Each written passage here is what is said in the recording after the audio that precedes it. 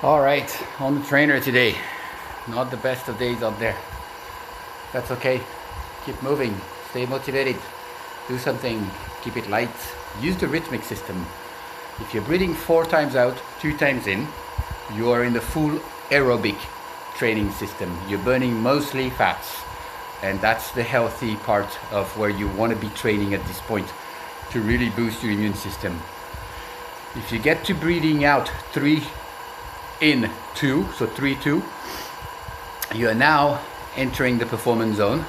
It's a healthy blend of carbs and fats, and that is where most of your training should be during the regular season. If you get to 2 by 2, you're working way too hard. That's really anaerobic training for peak performance only. And the problem is that that comes with a very high level of risk and also taxes your immune system a lot. Any physical injury is some kind of inflammation, is some kind of disease. So when you get injured as an athlete, it's almost the same as when you get sick. So when you do that type of super training or super hard training, it does not help your immune system. It breaks it down too much. So keep it light, use the rhythmic system, be healthy, be strong.